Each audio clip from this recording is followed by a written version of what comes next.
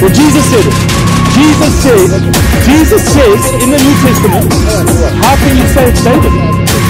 What? No, what could be? I can show you. But no, let's answer that question. Okay, forget, I'm not gonna You're on camera. Let's answer that question. Kiss the Son unless he be angry and you perish in the way. What I'm going to say to you is don't go to me. Go to your own scholars. I will give you the nations for your inheritance. Did David get the nations? Yes, that's all the nations on the planet. That's what God said to him. He didn't get South Africa. He didn't get Australia. But why? What is he answering? Just read the goddamn book. Whoa. You've just blasphemed. You've blasphemed your own God. Just read the book. Are you talking about Allah? So I'm saying that the words God and Lord and Son are meant for different things in the Bible, which is why you'll find in Matthew it says that blessed be the peacemakers, for they shall be That's all deviation. You're telling me that I have to be under an authority of now you're on another subject. No, when are we going to speak about God's Son? I'm saying Proverbs chapter 30, Psalm 2, Psalm 110, all speaking about the Son, and now you are on another planet.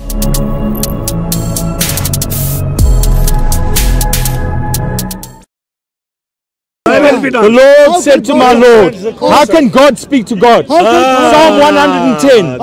17 times in the New Testament. 17 times in the New Testament. That's the good question. The Bible speaks 17 times. Yes. Psalm 110.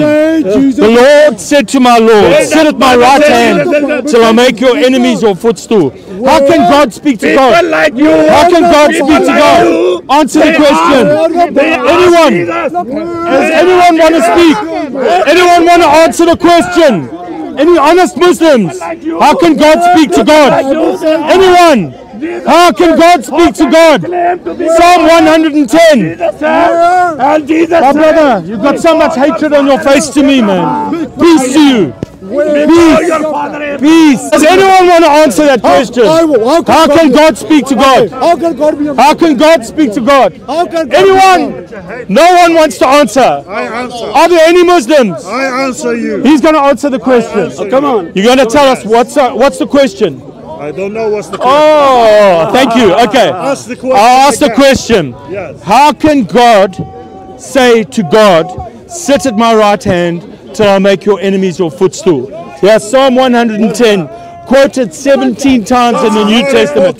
Psalm 110. When you grow up and you want to speak about the Bible and you want to speak with respect, come back to Speaker's Corner. We'll have a debate. Are there any scholars here? Any scholars?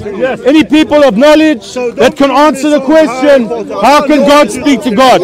He said Harry Potter. Who's the scholar? That's Is that Mr. Hijab? Yeah? Can I ask you a question? In Psalm 110, the Lord said to my Lord, sit at my right hand. Proverbs 30. What's your name, first of all? Greg. You haven't even introduced yourself. Oh, you're good. Hi, I'm Greg. Okay, good to meet you. I know you. Greg, yeah? Greg, yeah. So, in Psalm 2, Psalm 22, Psalm 110, Psalm 110 is quoted 17 times in the New Testament, as you know. If Psalm 110 is quoted 17 times in the New Testament, even Jesus said, how can David say, the Lord says to my Lord? Who is that? Who is the Lord saying to my Lord, sit at my right hand? And then when you read further on, he says, the Lord is at your right hand. So they swap places. The two Lords in Psalm 110 swap places. Proverbs 30 says, so if I ask you these two questions, which he can't answer, Proverbs 30, who has established all the ends of the earth? Is that Allah? Are you asking this is your question? Yeah, that's the first part of the question. Are you going to say Allah to that? Just continue saying what you want to say. No, I'm asking the question my way, not your way. No, finish what you're saying and then I'll respond. That's the first part of the question. Who's established the ends of the earth? Allah. Okay, Allah, yeah. Yeah. What is his name? And what is his son's name, if you know? If Allah's name and his son's name, right? Yeah, what is his name and what is his son's name? What does son mean? You're kidding me. What does son mean? If you look up the etymology and the passing of the word, The Son means. What do you understand by Son? I understand what God tells us by the Son. So tell us what it means. God and the Son are one. Right. Jesus and the Son are one. He's got one begotten Son. In the New Testament, from what I remember, it But says, this is the question here in the Old Testament. let's just take it step by step. Okay. Let's take it step. Yeah. Just let him answer. First and foremost, okay, these are all terms which need to be defined. Like even in the Old Testament, when we talk about the word Lord, the word God, the word Son, like before we can have a conversation, obviously you're going to come with your own Christological understanding of what the Son means or what the God means. Or the Hebrew, No the actual Hebrew. But the word God has been used with the devil in the Bible. The word Lord has been used with more than so many different characters, including But Moses. this is Yahweh speaking to I Adonai. understand, but if you're trying to use this to argue for Jesus being God, then all I'll have to do is direct you to John chapter 10 verse number 34, where when in fact John chapter 10 verse number 30, you know, the famous verse, you know, I and the Father are one, and then the Jews were about to stone him, and he came back and he said in John chapter 10 verse 34, isn't this the way you guys talk? I'm paraphrasing basically. Isn't it written in your scriptures, in the old scriptures, that ye are gods? That's what Jesus says. Isn't it written in the old scriptures that ye are gods? John chapter 10 verse 34. Meaning what? What do you think Jesus, my point is, what do you think Jesus is trying to say in response to the Jews who are about to kill him, that isn't it written in your scriptures that ye are gods? Meaning this language is not used literally to indicate equality with the Father. I've never heard such a big deviation at Speaker's Corner as you just made. Yeah. I asked you a simple question, Yeah, you don't have to- and now you've jumped to John chapter 10, and you're telling me about the etymology and the passing of those words. Yeah, yeah. If you want to look into the Hebrew or the How Greek, do you respond you to the can look fact at the that Jesus Septuagint. Jesus You said- can look at the. You asked me a question. Now I'm answering your No, but I question. haven't asked my question. My question is, how do you respond to the fact? But you that- first hold on, asked hold on. me, what is the Son? How do you- Define how- Son. How do you respond to the fact that in response to the word gods, Jesus says... But that's another subject. Ask my question. Jesus mentioned in John chapter 10, verse number 34, that is not mentioned in the scriptures that ye are gods. Okay, let me answer that question. Let me be specific with my questioning. Is Jesus, with that question, attempting to prove his own divinity, or is he trying to show that the word God is used in some kind of figurative sense to not indicate godliness in the full sense? You've asked about 15 questions and you still haven't answered mine. But I will answer your question. I will answer your question. Do you understand my question? Your question understand is it? fallacious. Yes, I do, because you're speaking about divinity. Name I'm the not here fallacy. to Name the fallacy. I'm not here. Name the fallacy. I'm busy trying to. I'm not It's here fallacious, to. but you can't name the fallacy. Let me name it for you. Strawman fallacy. Why is it straw man? Okay, I'll tell you. How could a question be a fallacy? Let me tell you. No, this is problematic. So hold on. Okay, so that's question- problematic. Let me. Could you going to speak over me now? I'm going to Craig, speak no, over no, you, Muhammad. Craig, Basically, Craig, I asked you a Craig, question, Craig, and the Craig, first question I Craig, asked you Craig, of you was, Craig. "What is God's Son's a name?" question You then cannot be said to me, fallacious. "Define Son." A A question question- can be fallacious. No, You it can can't. ask a straw man question. No, you can't. Go and study psychology. You can answer philosophy. You can ask. I've got a Socrates PhD in it. made a Look, living out of it. listen, That's why he was killed. listen, please. You answer irony. Craig, You can ask an ironic Craig, question with a straw man don't know what fallacious you're talking- Craig, question. listen to me. So Listen to me. how can you say Craig, there's you no don't know such what thing you're as a talking straw man question? I can't say that. Of course you can. I can't say that. No, hold on. You come here with your can't Christian say point of view, don't you? Okay, listen. There's a straw man Craig, fallacious question. I beg you just let You me- come here let with me- your straw let me man just- question. let me say So one now thing. let me go Let back me to say the one original thing, and then you can question. say what you want. I'll answer your Craig, question. let me say one But thing. you've just said one thing. Let me just say one thing. It's like 15 Let me respond. questions. You said something. Let me respond to it. Okay, are you going to I'm let me listening to you. speak? Yeah. Why don't we time this? Fine. But let me just say one thing in response to what you've just said. If you look at a very easy book to read, maybe not really that easy, Organon of Aristotle, yeah? And if you study propositional logic, you'll find that a question itself cannot be wrong. You can have a question with wrong presuppositions. Listen carefully, please, yeah? You can have a question which the assumptions are wrong, but the question itself, which ends with a question mark, which is not a declarative, which is interrogative in its structure, you can't say it's right or wrong. Oh. No, listen. You can't say it's a fallacious question. Of course you can. You cannot say it's a fallacious. You can say the question has fallacious presuppositions, which in this case I don't think it does. You can say the question is not relevant to what we're talking about. So let's get everything right. Number one, let me just repeat my question. Then you can say what you want. Repeat my question. when Jesus in John chapter 10 verse 34, when the Jews were about to stone him, if you look from John chapter 10 verse 30 to 33, when they're about to stone him, and he said that, is it not written in your scriptures that ye are gods?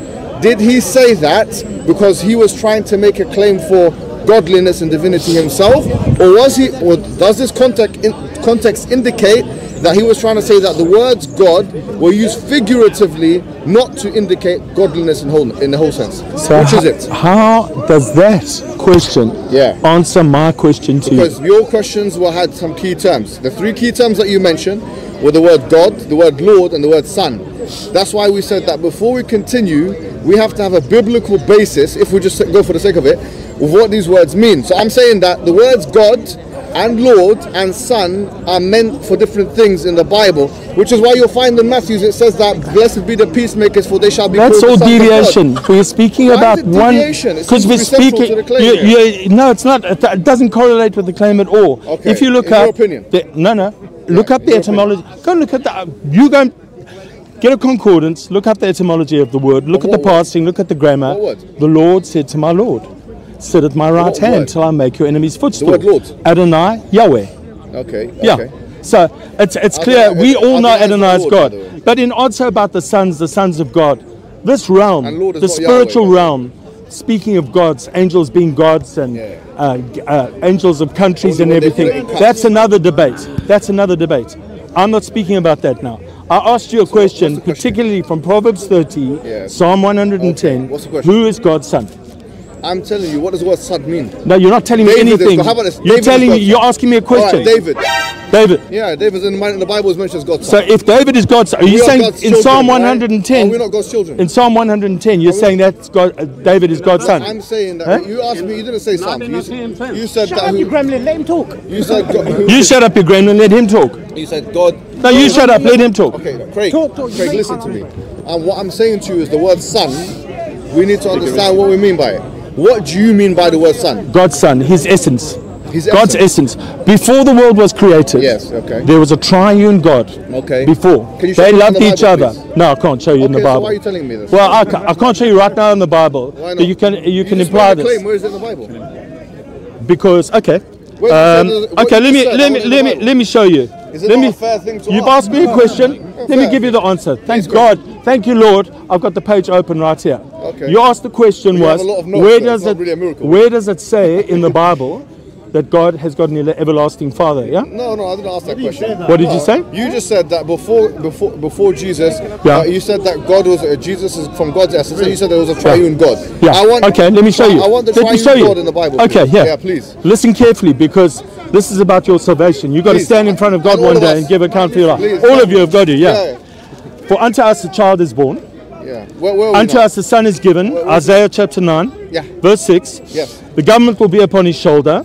His name will be called Wonderful, Counselor, Mighty God, Everlasting Father, Prince of Peace. Of the increase of his government there will be no end. How can a child be called Everlasting Father? Okay, no problem. Is that your question? No, that's my answer. That's the answer to your question. But you asked the question, didn't you? Yeah. No, the Bible's asking you a question. Okay, God's asking you the question. Just asked me a question. No, I read to you from the Bible. Chapter 9, verse 6. Yeah. All right, first and foremost, chapter 9, verse 6, as well as in Isaiah, as well as Isaiah chapter 21 and Isaiah chapter 42, I believe are all talking about the same person. Who? I'm going to tell you who it is. Yeah, it's not Jesus. You can smile, you can laugh, but we can have... You're going to tell me it's David? No, I'm going to go further than that. I'm going to shock you and surprise you and dismay you. Disappoint you. Please don't tell me you're going to tell me it's Muhammad. Well, let's find out yourself. Let's go. You can turn to your shoulder, you can do that. But actually, we're talking about shoulder. It said that the counsel will be on his shoulder. Now, I want to question, is there something on Jesus' shoulder?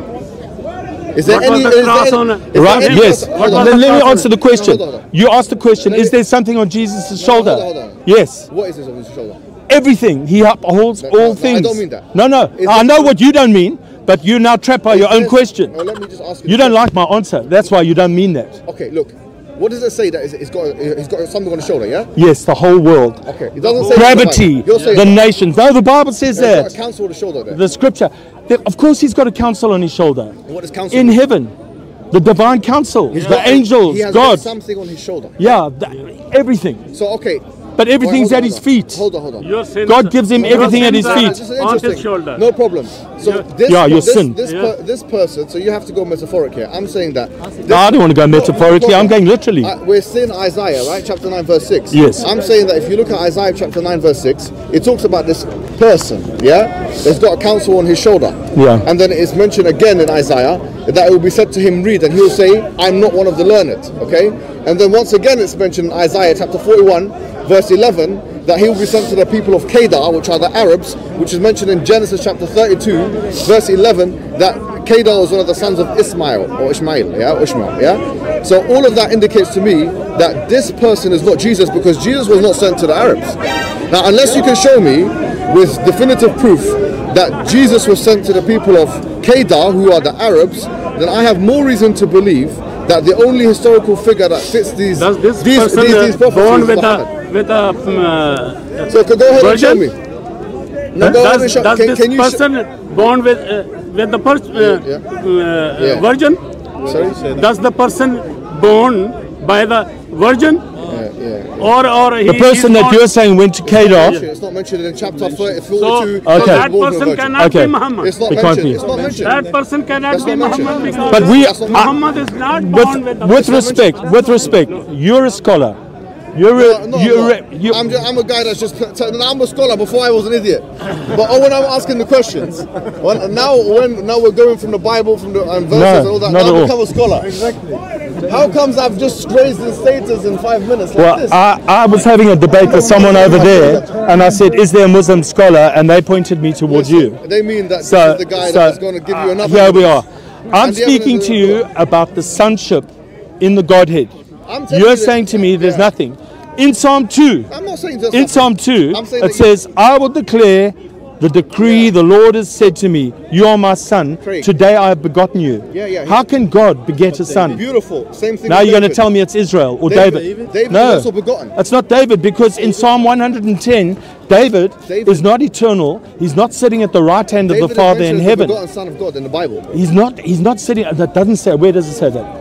What you just read? Where does it say that? Can you read the verses before and after what you just read? No, you tell me. Just that verse that you just read. Read What, before Psalm and 110? after. Yeah, read it.